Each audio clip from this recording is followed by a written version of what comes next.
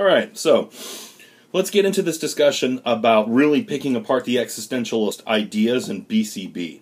We'll also open it up so that we can start analyzing the comic from other theoretical standpoints, but I really want to try to move on to poetry as quickly as we can, because poetry gets really, really fun. If you'll remember, I gave you a couple of terms last time. Dread, bad faith, and authenticity, and despair. Now, the question for this piece, the question for the comic was, who is in bad faith? Who is feeling dread? Who feels despair? Who is being authentic? The actual answer to that question is incredibly complex, because it is quite possibly one of the trickiest of trick questions. The real answer is everyone, everything. That's why I like it so much. Let's start with Lucy. Lucy, I think, is the character with the most dimension. She's running. She's in a bit of a close competition with Paulo. We'll get to him in a minute. Lucy begins the story very much in bad faith, right? She has feelings for Mike. You guys didn't see this portion of the comic, but let me just lay a little foundation. She has feelings for Mike. She's like hopelessly in love with Mike, and yet she is abusive towards him. We don't really have much of an explanation for that behavior. It seems mostly relegated to her Sundari status, that kind of Japanese anime character type. But as we start the story, she is confronting the truth. She is in the process of working her feelings out and being honest about it. Now, when she is in love with Mike but not wanting to admit it, when she is going through her abusive patterns, that is very much bad faith. That is self-deception. Lucy defines bad faith in the early part of this, Now, she moves from bad faith more to dread and despair. Dread, if you'll remember, is the feeling of inevitability. You know, you're lying to yourself, but you're starting to become more and more aware of it. I had somebody leave me a comment on my YouTube channel that I thought was absolutely awesome when he pointed out that there was a little bit of an argument about the definitions of these words. I'm actually using Kierkegaard's definition, and I need to go back and reread Kierkegaard to make sure that I'm getting these words 100% correct. But to respond to the person who commented, you're 100% right, and I absolutely love it when people mock me on YouTube. You didn't mock me, but no, yes, please tell me where I'm wrong. That's really, really cool. Lucy is confronting her feelings, and she's kind of in the process of working them out. That is dread and despair right there. She's coming towards it, and she's like coming to this point where she's accepting her responsibility. She's accepting the fact that she cannot keep running away from the truth of her feelings, right? So when we start reading the story, she's in that middle gap between dread and despair. Not wanting to commit, not wanting to be honest, but getting closer and closer to that inevitable moment when you just cannot stop, when you just can't lie to yourself anymore. The dread and the despair lead to the authentic if you're growing in a healthy and human manner. Now, where it gets interesting is what happens when she's honest. Mike reacts to her in a very negative way. He is angry about his feelings for about Lucy's feelings for him. Now, we're going to have to take the focus off of Lucy for a minute. We'll come back to her. But now is a really good time to look at Mike. Mike is pretty hopelessly in love with Lucy as well. But Lucy doesn't treat him very well. And so he's going through his own internal process of trying to work out the relationship. He's got a long-distance girlfriend. You know, it's funny because, like, this is a little bit of a tangent, but it's an interesting one. Long-distance relationships, in my humble opinion, are, in essence, bad faith. Because you're creating a relationship with someone, you're maintaining an intimate and affection-based relationship on somebody who is not there with you. There is like a fundamental grain of insanity in that, right? And I know there are people out there who make long-distance relationships work, and God bless their hearts, but man, there is a fundamental function of bad faith that goes into the long-distance relationship. So Mike is experiencing bad faith on a lot of different levels, but where it gets interesting is his reaction to Lucy. I mean, it's been established through the story, especially leading up to this, and if you look really carefully, you can see signs of it. Mike really likes Lucy and really wants to be with her, and he's trying to get rid of her.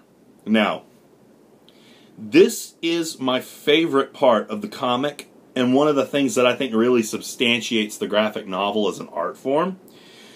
The breakdown scene in the chapter December. Holy moly, that scene is very, very well done. I've actually recorded several I'm Michael Bay up here. I've recorded several videos just discussing the scene, and every time I talk about it, I end up liking it more and more. And here's why. When Mike finally blows up at Lucy, a lot of people believe that he's being authentic. I think that's arguable. I think that you could look at Mike's behavior as potentially authentic because he's being honest with her about how much he hates her, right? And how he's basically bringing her into his true feelings. But I would argue that there is a lot of evidence for self-deception there as well. Here's why.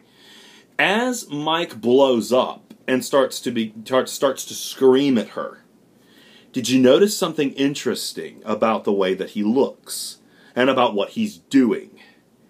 He's crying.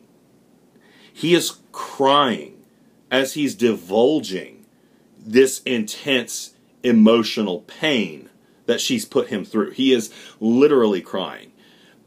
That shows a deep internal conflict, right? That what he's doing right now in that moment is very unpleasant for him, and it's conflicted. There's raging emotion. But that's not even the full bad faith aspect of this. So many people fail to understand this about Mike's character. When people view Mike as sympathetic, and I understand viewing Mike as sympathetic, but there is a problem. Why does Mike blow up at Lucy? What is his real justification? Well, if you go back and look at the scene again, they were starting to warm back up to each other. They were actually starting to kind of be friends again. They were playing video games. They were joking. They were laughing. Mike obviously felt a little bit guilty about this because you actually see his facial expressions at several points. At this point, Mike is very much in doubt as to whether or not his relationship with Sandy, his long-distance girlfriend, is going to survive. Then he gets the text. He gets a text that says she's coming to visit him. His relationship with Sandy is confirmed, right? She's coming to see him. Just consider that for a minute. That's why he blows up at Lucy. But what did Lucy do in that moment? Lucy was actually trying to be pleasant to him. She was trying to warm up to him. Now, the reason Mike is so hideously steeped in bad faith is because he did not cut things off with Lucy. He did not blow up at her. He didn't, take action against her until his relationship with Sandy was confirmed. That is really bad. And here's why. He's letting Lucy back in because he doubts his relationship with Sandy. He's keeping Lucy in this orbit because he's not sure whether things are going to work out with Sandy or not. That is a really bad thing to do to a human being. To have them around just in case something else doesn't work out. Mike is 100% not being genuine about his intentions. He's not being genuine about his emotions. He actually really loves Lucy, and he can't bear to get rid of her until he knows he's going to have a potential replacement for her. From my perspective, Mike is not being authentic in this moment. He is very much steeped in bad faith.